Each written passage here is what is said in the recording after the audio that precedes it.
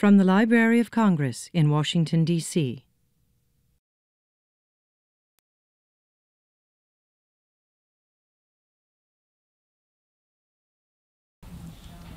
Good evening. I'm Anne McLean from the library's concert office. My colleague David Plylar and I have the great pleasure of talking with Kristian Bezuidenhout tonight. Welcome back to the library. Thank you. It's exciting for us to have you here again. The program we had him here, fortunately, the last time maybe one or two of you heard it, was with the Collegium Vocal Ghent, an all-Haydn evening. And I think you created that, right? You put it together with part songs. Yes, and it was a kind of dramaturgical program that was the kind of narrative of part songs, solo keyboard sonatas, and solo songs. Originally mixed in with readings as well, but we didn't do the readings, I guess, in the concert version here. It was a wonderful program. It ended up being a wonderful program. It was. I was listening to, we have a recording, I was just checking it out the other day. Very special. And tonight you'll be performing both Haydn and Beethoven. So everyone on our staff has been watching over the years since that time the raves that Kristian has been receiving as a master of three instruments, harpsichord, fortepiano, and piano. The London Times calls you the most brilliant of today's fortepianists, with a claim for a consummate command of the possibilities of the instrument, really. And critics comment that he creates magic. So we're looking forward now to chatting with you about some of your magical skills, your prestidigitization, and learning a little bit about the works we'll hear and also about the instrument we'll hear tonight. So I thought maybe, since probably several of us have some of your Mozart recordings, maybe we would start by talking to you about this multi-volume set that you've made and your obsession with Mozart. People often ask me where this comes from, and over the course of many interviews, I've had to just really admit, quite honestly, that for me, the big watershed moment was Amadeus, the film, actually. I must have seen it when I was about 8 or 9, I guess. 9, probably. Because I remember very distinctly some of the scenes my parents shielded me from. The first scene where Salieri tries to kill himself. But I still think that it's the greatest film made about a composer, regardless of any of the historical quibbles one might have. I think it's arguably the greatest film about a composer because Peter Schaffer was absolutely insistent on the fact that one of the central characters in the film would be Mozart's music, in fact. And I think unlike any other film about a composer, the role that music plays in that film is portrayed with such honor and reverence, in a sense. And also the taste that went into choosing the best moments, musically speaking, in that film. I look back now and see the film, and I realize that's what really struck me about it. And just the music somehow spoke to me so deeply, very subconsciously, unconsciously. And I realized at the time that my parents had played a huge amount of music in the house when I was 2, 3, 4, 5, really at an age when I wasn't able to say, oh, that's the Mozart Big G minor symphony, or that's Figaro or Così.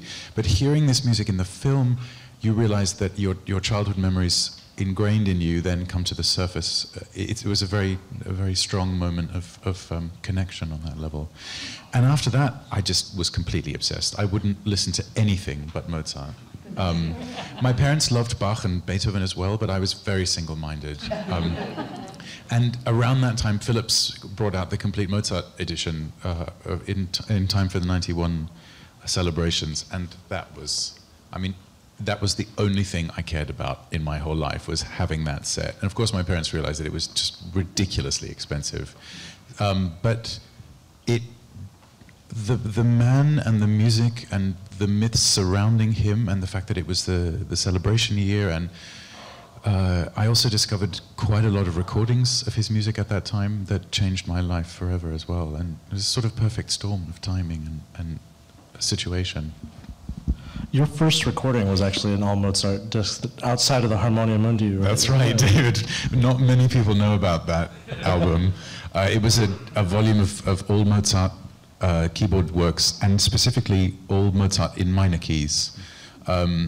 I wanted to, the disc is called Sturm und Drang, and I was 20 years old and it just had a mad idea about how this thing would go. I recorded the disc in one day, which I don't know how, I really don't know how I did that. I would die now, I think, if I had to do that. But the idea was, it had a red cover, every piece was in a minor key. I was trying to portray a Mozart who was inspired by the Sturm und Drang movement of the middle of the 18th century. Even if you don't think that that's a real musical movement, it's very clear that something is in the water around that time that inspires people like Haydn, and later, I think, Mozart emulating Haydn to write music of uncommon stress and violence and rhetorical extremity.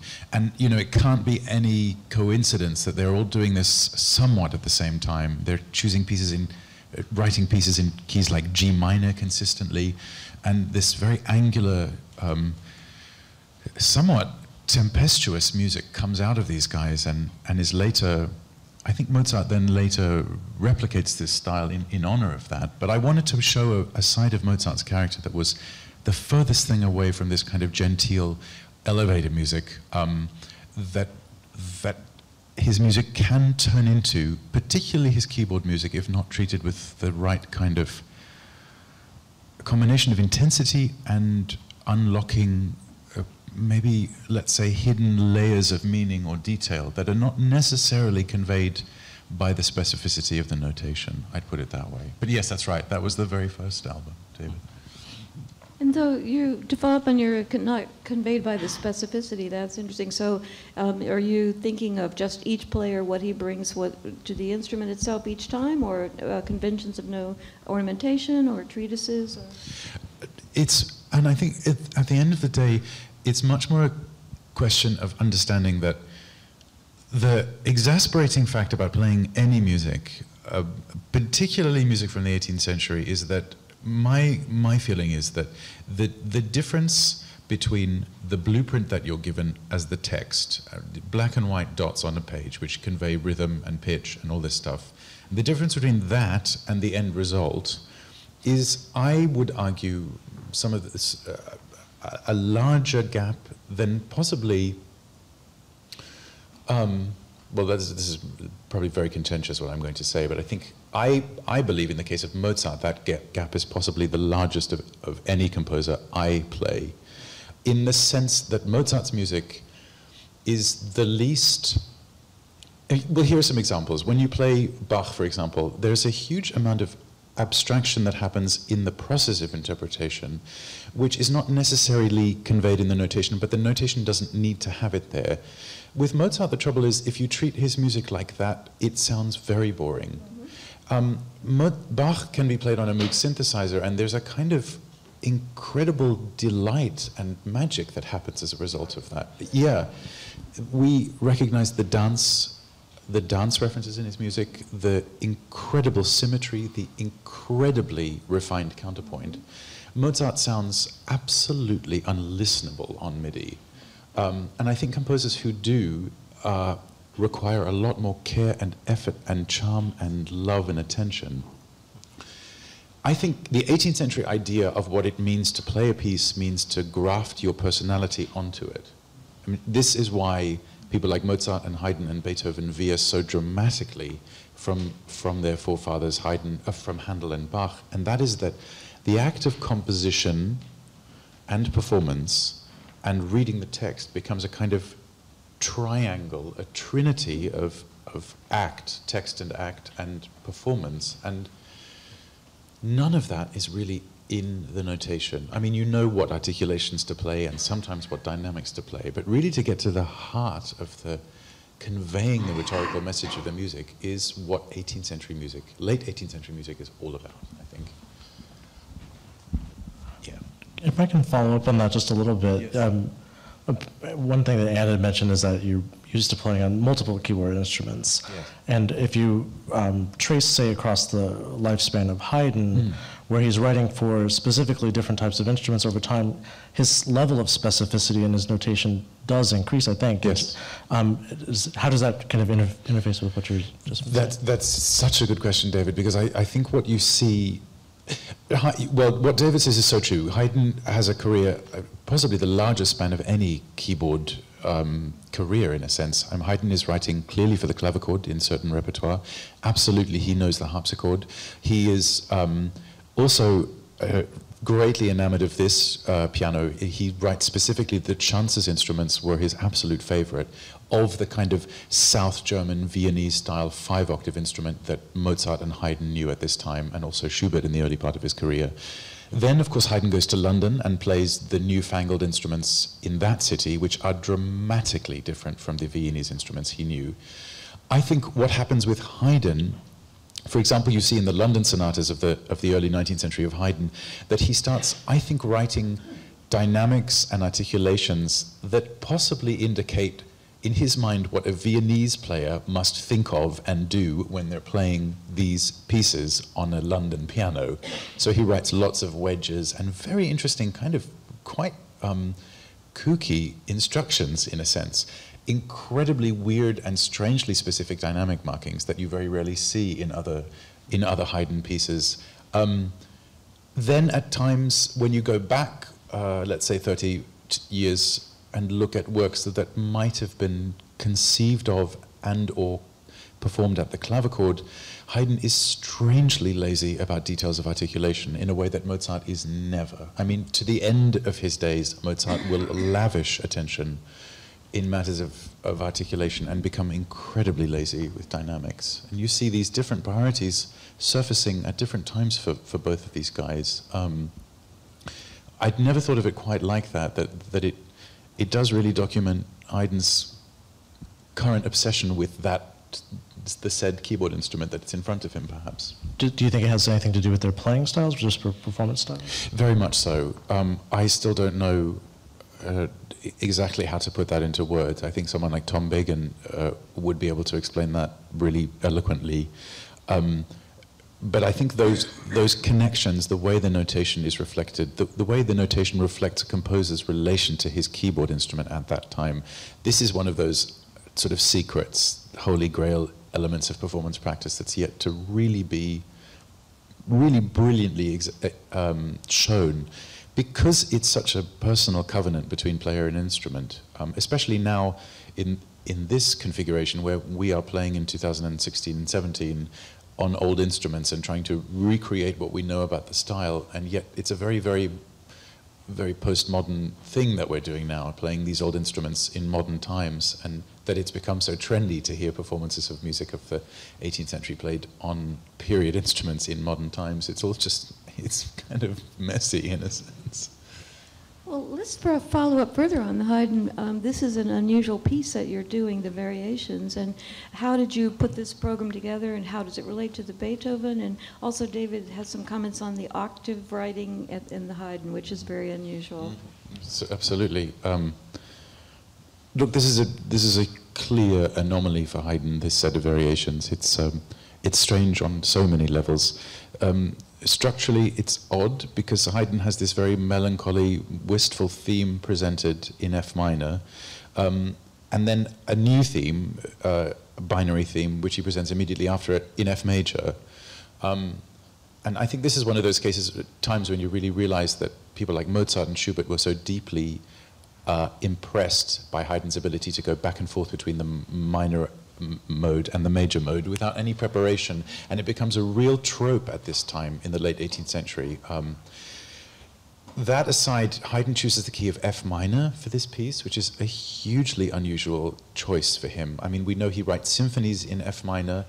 F minor is described differently by different theorists at the time, but the basic, I think the basic thing that you get from F minor from almost everyone is a sense of loneliness and despair, kind of melancholy tragedy. It's not the realm of C minor or G minor, which for Haydn, I think, and also for people like Mozart, have a much more brutal kind of fate knocking on the door characteristic. This is music of unbelievable introversion and introspection. Curiously then, you go along with this set of variations, which is very intimate and kind of timid and yearning and sorrowful. And then Haydn does something that you'll see later in Schubert, for example, in the A major sonata 959, where you have this ostensibly very quiet sad, intimate structure or mode or rhetorical style established, and then he just goes mad. The music kind of stops, as it were, and descends into complete fantasy madness. It goes into strange key areas. It goes into D flat major, which is the relative. It is the relative major of G flat major. It's the dominant of G flat major. And then all of a sudden you have this outburst of kind of tragedy and virtuosity, which then dies down again, and then we return to the bare bones structure of the original, albeit slightly altered. It's kind of like a scenic cantata, this piece. It reminds me a lot of Ariana and Naxos, actually, in the sense that it's charting kind of mental breakdown, but then returns to some order of semblance, and it can't be any accident that Ariana and Naxos starts in E flat major, has an aria in B flat major, an aria in F major, but the end of the piece is in F minor, and documents Ariana, who's stuck on Naxos and spends 20 minutes just complaining about the fact that her lover rejects her and leaves her there. That it ends in F minor in this kind of world of madness and feminine scorn and fury. And I think F minor is a very deliberate choice for Haydn in that sense in this piece. What I wanted to do as well was get these guys together in a way, Beethoven and Haydn, because Haydn goes to Vienna and studies with Beethoven, sorry, other way around. Beethoven goes to Vienna and studies with Haydn for a while, but it's not a great relationship. And it's very clear that Haydn knows instantly that this is an enormous talent, but I think he feels very slighted about the fact that Beethoven never really publicly acknowledges that he is Haydn's student. He dedicates music to him, but there isn't this sense of, let me present a public concert in your honor, or let me really publicly acknowledge you as my mentor and teacher. And I think in that sense, when Beethoven studies with Albrechtsberger, he realizes that he's got someone he can control a lot more. And Haydn doesn't really do that for Beethoven. I think it's very clear that they have a kind of jealousy towards each other because they both know that they do the same thing so well, in a sense, and that is that they have this uncanny ability to take sometimes the most banal, kind of ridiculously crude material and spin these motives out in such ingenious ways, often at the expense of sophisticated material to begin with. I mean, I think sometimes both Haydn and Beethoven, if you really talk to them and say, if you took to this kind of material, let's say this motive, to your composition teacher and said, look, I've got this fabulous figure. It's going to be the source of inspiration for the following 5 to 10 minute movement. They would all say, well, that's madness. This is not going to work.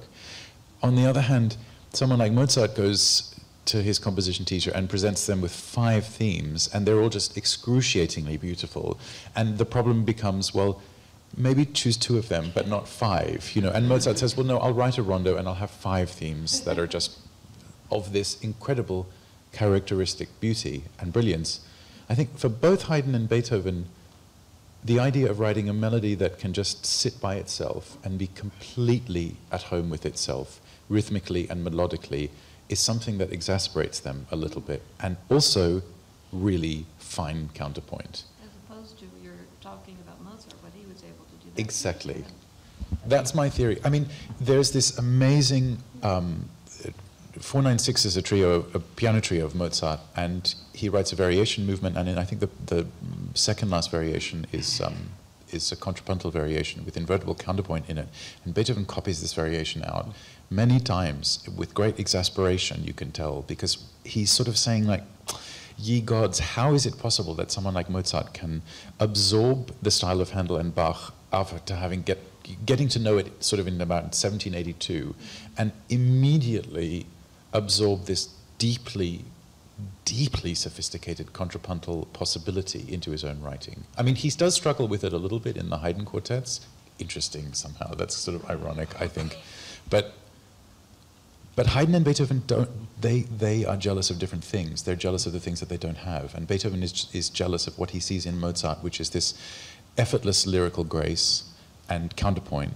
And I think, this is my theory, and I think people will argue with me a lot, but I think Mozart is the is hands down the master orchestrator of his time. I think he gets a lot of great ideas from Haydn, and Beethoven does as well. But I think the palette of 19th century orchestral sound that we have, that really became the standard sound, is almost all set up by paradigms that Mozart establishes basically from scratch, actually. This idea of what the wind band can sound like. Absolutely. I mean, Mozart comes up with these ideas seemingly from nowhere. I mean, he starts writing for the clarinet in this way that is now completely idiomatic to us, but it really comes out of nowhere. He decides to write for very specific instrumental combinations like flute and clarinets without oboes in the mature piano concertos. Questions of balance and timbre between flute and bassoon, for example, and then vis-a-vis the clarinet and oboe groups. The way those groups interact with the string sound, this level of sophistication is something that you see in every single genre that Mozart writes in the sense that the orchestration possibilities of every one of those genres is unsurpassed and seemingly without previous models, with the possibility of a string quartet and the symphony, obviously, but from Haydn. I'm rambling here a little bit. You should stop me, David. Well, no, well, I want to come back to something later about just more about the program at large, but speaking of the use of the word orchestration and the Haydn in particular, I know that you speak eloquently about the way that one can approach the fortepiano, but I just want to bring up one little technical aspect that I think is an example of Haydn orchestrating for his instrument in this case, and that's the crossed hands. And that type of, we'll see that in several pieces tonight. It strikes me though, as you know, I'm used to hearing more of this on modern piano personally. But it strikes me as being much more of a significant gesture in that world, and maybe you could speak to that a little bit. Absolutely. The hand crossing thing is a big thing. Put it this way: in music in music like sonatas, which is designed to be played in small settings, i.e. not in public, you see that composers like Mozart and Haydn tend to be quite conservative in the technical demands they place on players, mostly because these sonatas they don't imagine these sonatas as works for the future, in a sense. This is music that's designed to be eaten up, devoured by amateurs, very good players technically, but Mozart doesn't write a keyboard sonata with the idea of playing it in public. But the one thing that he does always play in public is sets of variations. I'm just trying to highlight the difference between public and private in the 18th century, which was an incredibly strict divide. Keyboard sonatas were not played in public. The fact that Mozart played a violin sonata with Regina Strunasacci at a public concert in the 1780s is incredibly unusual. The fact that he plays the quintet for piano and winds at a public concert to which people buy tickets is super strange. But at every one of these public concerts, Mozart, for example, who we know, especially in his blockbuster period from sort of 1780, let's say 3 to 6, always played a piece of pure improvisation in a concert, whether a fantasy, which is a piece that has various themes and sections strung together, or a set of variations on a well-known tune, or an original melody by Mozart. And he would really do these on the spot, in situ, live, in front of an audience. And then we're lucky enough that he wrote them down. But hand crossing you only see in Mozart variation sets and in Mozart piano concertos, because these are pieces that are designed for himself to play. So they necessarily contain the most virtuosic music that you'll see in his career. And I can tell you that the technical demands from the variation sets compared to the sonatas are enormously different. And hand crossing, there's a visual rhetoric involved in this as well, which is what David is bringing up, which I think is wonderful, is that you actually see the hands crossing over, which is something that 18th century audiences, I think, would have found absolutely outrageously crazy to look at. So you've got the visual element, but the other thing is, if you listen to a program like this, bear in mind that the 5-octave fortepiano of the 1780s or 70s has very different sound characteristics in each register, because the striking point is different in every part of the piano. So the place where the hammer hits the string is very different in the bass compared to the tenor, compared to the upper treble. So you've got this kind of geography and topography then established by visually seeing the fact that the hands are playing in different places. So you can actually see that they're doing that, which I think really underlines or underscores the fact that the sound of those registers is so different. So the left hand will be doing its thing in the tenor, and the right hand will go to the extreme bass and then extreme treble. And I think that's a real kind of masterclass or expose in how different those areas of the piano sound. So you can hear it and see it at the same time. I mean, the idea of Haydn to do that is so, it's such a mind bender, because it's a variation set, which is ostensibly a public genre for technical display, but it's in F minor and it's andante, and yet there are these tools of virtuoso showmanship that are incorporated into it. That a really fascinating example of that. He played himself ever? Could you repeat the question? Would he have played that ever himself? I think probably. I don't really know. I'll admit that I don't have a very strong sense of Haydn, the person performer, when I'm playing his music. I don't either. Because You don't read much about it. No, it's very hard to know exactly which of these pieces he was playing, which of them he sort of designed for himself to play privately. Mm-hmm. Pieces like the London sonatas that were clearly not meant for his performance. Haydn is one of those guys who is not really fettered by the realities of playing, a little bit like Beethoven in the sense, where Mozart is deeply, deeply concerned with what's possible on instruments. Haydn doesn't really care, and so as a result creates these kind of fantasy realms of possibility, which again is, I think, why Beethoven is obviously so attracted to Haydn's music, and the kind of deliberate way in which it just says, you know what, your technical concerns are of no interest to me. We will make your instrument do what I want it to do. And you see this in Beethoven too, on every instrument, in every genre.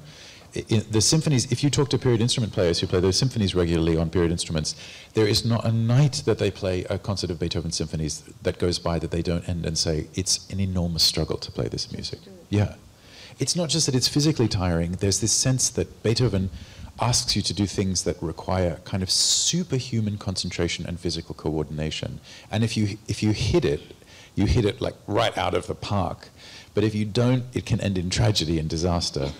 And Mozart never, ever does that. I have never once played a Mozart piano concerto or a sonata or a set of variations where I have the feeling that he's kind of taunting you. And both Haydn and Beethoven do that a lot. Possibly not deliberately at the same time, but they both do it.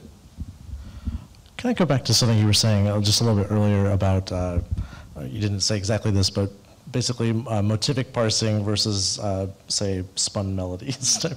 And the pieces that we have tonight, we have a lot of rondos and literally rondos, but also different types of development that I think that are interesting, and what I think that they, I don't know that this is worth talking about differences or if this is even important, but the notion of ornamentation as a form of variation versus other types of developmental variation that you might see, in a sonata. And of course, we do have two sonatas that we will be, well, three, I guess. Haydn also called his a sonata. That's but, right. Just in general, or should we just, is that better? Okay, so we just need to talk more into them, is that right?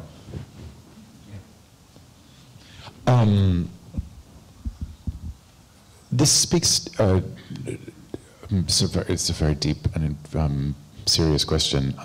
This speaks to a little bit to what I was saying earlier, this idea of trying to reframe in one's mind what people are doing when they're playing publicly in the late 18th century.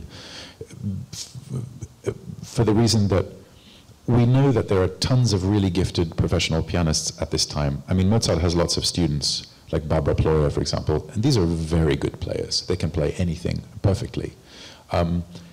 What sets them apart from people like Mozart, particularly, and Beethoven 10 years later, is that Mozart and Beethoven are famous because they're gifted improvisers. So they grow up with contrapuntal training. They can write fugues, they can play continuo, they can improvise fantasies, variation sets, and that's what they're being tested on when they play in public. not if they can play perfectly. And I think that's the first thing. You have to understand that that is the only reason, the reason that Beethoven becomes the celebrity pianist of his generation, and the reason that Mozart becomes the celebrity pianist of his generation. There are others, of course. There are people like Clementi, who is also a similarly gifted improviser, but when it comes down to it, those names really emerge for very strong reasons. So you have to understand that when Beethoven, let's say when Beethoven is playing a piano concerto in public, this is the first time the Viennese public has heard this piece. And we also know that what he's playing from, the physical product in front of him, is a kind of chicken scratch thing. It's a few pages with very, very rudimentary sketches of what's going on. And crucially, we know that, I think Beethoven in his brain knows what's going on thematically clearly, but the actual details of the figuration in the moment of performance are left to that moment. If you look at a piece like the Third Piano Concerto, the way the pieces come down to us in the source material, it's a complete and utter mess. The same thing with the B-flat Concerto. There are wrong notes. The passage work veers off in strange directions that haven't been corrected. And I think the trouble is we're hamstrung now by a tradition of urtext perfection, of trying to get the source in the best possible state possible. And I think in certain repertoires that's kind of impossible, one of them being the Piano Concerto. It's very clear, if you look at Mozart piano concertos, that the level of specificity that he uses in writing a piece that he prepares for publication versus one that doesn't get published is a difference of maybe 30 to 40%. And it's my contention that when you look at a piece, a late piano concerto of Mozart that he doesn't publish, the level of information that he conveys in the notation is by its nature almost half as detailed as anything that I think was going on in one of those concerts. That doesn't just mean that he's improvising the cadenza, but the level to which he's improvising ornamentation on the spot, the level to which he's changing figuration from night to night, was, I think, a great deal greater than what we're used to, even by period instrument performers who are really well versed in the style. So the thing is, you have three things happening. You have this piece of paper in front of you, which they're literally playing from. Mozart and Beethoven are not playing piano concertos by memory. I think they have some kind of text that they're looking at, interpreting, and reading, in a sense. It's not a very detailed text, but it's providing them information. You have the text, you have the composer reading and playing the text, and then you have the act of actually bringing that over to the audience. And I think what David is saying, which is fantastic, is that ornamentation is not seen as a kind of optional extra. It's a sort of emotional element in the rhetoric of performing, in the sense that when the emotion of the music becomes too strong, you're forced to ornament and decorate. And that's why you see in a Mozart piano sonata, when he prepares it for publication, and he's got lots of time on his hands, he'll write out the ornaments because he cares so much about the quality of that ornamentation being conveyed to the amateur out there who doesn't know how to do it. So ornamentation becomes a kind of structural element in the actual emotional content of the music, and not a kind of like glitter that you throw on stuff to make it more beautiful. So as a result, it really speaks to how different these guys are in their thinking. I mean, I think Mozart is, to his dying day, a melodist, in the sense that he's thinking of melodies being presented and then altering those themes, or presenting other themes, or making themes go in curious directions. Whereas Beethoven and Haydn really are masters of this idea of just taking the tiniest building block, sometimes when, as I said earlier, when it's presented to you, kind of grotesquely simple. But what becomes so fascinating is how, and especially you see this in Mozart a lot, you'll have these incredibly tiny development sections. And then in Haydn and Beethoven, the development becomes this place where they can really show their genius, in a sense.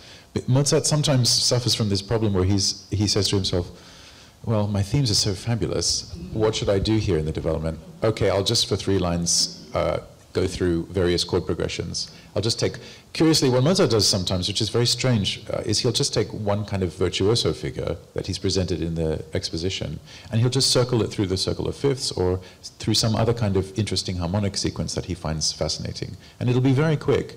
But then you see with Beethoven that he'll take this this very banal theme and spend a long time subjecting it to a very intense development. And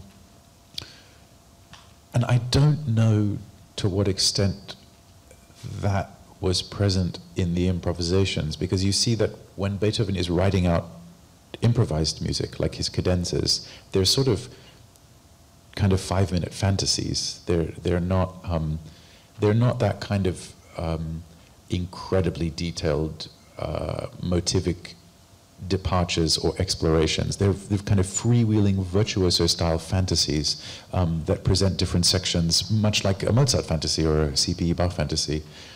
But I'm not getting around to the question. What was it, David? No, this is more. Well, also you're hitting at it from all sides, which is ornamentation as a form of very. I don't know. Maybe it's the intersection between ornamentation and recognition that a rondo has a built-in kind of formal grounding point. Yet there's ways in which it's varied, often with each occurrence, and then there's other ways in which it's developed, and what might in a sonata look at it as a development, but also just there's this developmental process that seems to be going on in each of these works, and it seemed like ornamentation is also built into it. I mean, of course, it's built into it even more carefully in the, in the Pathétique with the. Yes. Yeah, it's. They do, everything happens sort of at the same time, but sort of differently. You see that for Beethoven, look, put it this way, for example, the Beethoven rondos that begin this program are possibly the most perfect themes that he writes in the span of his career. You see this very curiously when Beethoven is writing rondos. It's the same thing with the two romances for violin and orchestra. They are possibly the most exquisite melodies of their kind from Beethoven's career. And I think it's very true that he's trying to replicate a sort of Apollonian, Mozartian melody style in those pieces. And I'm sure if you really sat down with blindfold and put on something like the F major violin romance, you would not be at fault if you said, gosh, that sounds like a theme that Mozart would write. And it's true of both of these rondos as well. They have an unbelievably refined late 18th century grace to them. So then you see that Beethoven is at great pains to write ornaments that are incredibly sophisticated, and I think Mozartian in their level of melodic, kind of horizontal beauty, in a sense. Someone like Haydn is interesting because the ornaments tend to be very like kabuki-esque, if I could put it like that. They have tiny, tiny import. They're trills and then kind of very tiny triplet materials, hand crossing with sort of little mini trills, gruppetti of 5 notes in the right hand. They're not very melodic in a sense. And they also get reinterpreted so that, say, those groups of 4 or 5 notes are then, instead of being part of a turn or something like that, they become part of a run. Yes. And so they have a certain resonance that goes beyond. That's true. They become kind of structural harbingers of some kind of thing. And then that's why I think Haydn says, well, I've been going through this variation structure and I've been introducing these discrete, quite polite ornaments. I mean, every variation set in the 18th century goes on the basic premise that you present a variation and you sort of exploit one thing. It's like, okay, here's the trill variation. Now here's the variation with syncopations. Now here's the variation with hand crossing. Now here's the variation with whatever. And then Haydn says, okay, I've presented all of these ideas discreetly, and now I'm going to merge or take myself into this world of fantasy, where all of this stuff is presented and then taken one step further. And he then introduces new textures that you simply haven't seen anywhere in the work. Mozart doesn't really do. That's actually not true. Mozart does 2 things. He'll do variation sets where he does like correct, variation after variation, and then you just get the theme at the end. And then sometimes he'll do, now that I'm thinking of it, he does this thing where he has this sort of coda variation, which is much longer and very virtuosic, and often a capriccio as well, where he'll stop writing in bar lines and it'll become a written out fantasy. Probably that was, who knows? Haydn was an enormous fan of Mozart. This is very clear. I mean, the respect between these guys is something that, between two people, is really deeply touching. So Haydn was probably at some of these concerts in Vienna and could have heard Mozart's improvisatory abilities and was obviously deeply impressed by that. But it's true that ornamentation has this extra role, added significance at this time. It's not just something that you read about in the sources as a sort of optional extra. It's something that the great masters had to really do in order to show their incredible understanding of the structure as well. This is fascinating. You know, it's at a level that you don't usually get into, these kinds of comments, and it relates to this rhetorical fantasy finale. That's what David described it as in the Haydn piece, which... Oh, sorry. Well, to leave that for a moment, but to talk about the instrument, maybe it's a good time to spend a little time talking about how an instrument like we'll hear tonight allows you to bring these to life in your own way as a virtuoso. But, you know, specifically, this piano is a copy of a Chance piano from around 1800, and it very much is appropriate for this repertoire. And if you could talk a little bit about this one, and also a comment I read that you said you're able, that if one is relaxed, one can manage to bring out an extraordinary degree of lyricism in these forte pianos, which that fascinated me. These pianos, yeah, look, these pianos live or die on the tiniest control of what's going on at the key. Let me just explain that, because the fact is all of these Viennese-style instruments at this time have a hammer that is literally attached to the key. And so the activity of the hammer is always being controlled by exactly what's happening at the base of the key. Now that's very, very different from the leverage system that was adopted in English and French pianos at the beginning of the 19th century, where the increased weight and tension of the instrument meant that they needed to find a leverage system in order to cope with that. So the hammer is operated then by an intermediary system between what's going on at the key and what's directly being transferred to the hammer. On a Viennese piano of this time, or a Chance or anything, you can take the hammer out and the key out, and the hammer is on it. And everything that you do at the key is transferred without any delay or any lack of focus or clarity to the hammer. And I think that's why these people like Haydn and Mozart, and also Beethoven, were so obsessed with the immediacy of Viennese instruments, is that there's no middleman. Everything that you do is clear. But it means you've also got a key dip that is remarkably shallower than the modern piano, and it takes much less physical pressure to lower these keys. But if you play with the sound at the bottom of the key with richness and focus, not like banging, but just a very intense and focused, like bony finger, it can produce a very warm and rich and focused sound. But it's a little bit like playing Schroeder's piano from Peanuts at first. It feels like you're playing a computer keyboard. It's a little bit like the harpsichord as well. When you're nervous, it just feels very surfacey and skatey. But when you can relax, you find that the sound, that you can draw the sound out from the instrument rather than imposing your shoulder or a kind of late 19th century physique on the instrument to sort of make the sound.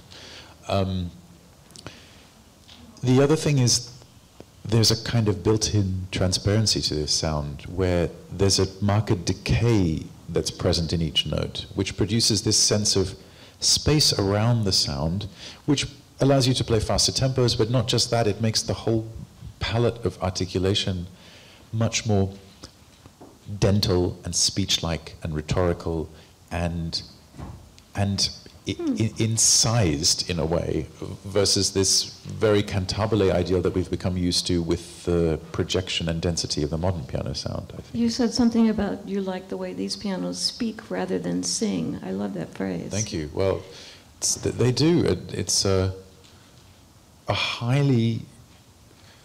You know, it's really no accident that people like Mozart especially are obsessed with small-scale articulation at this period.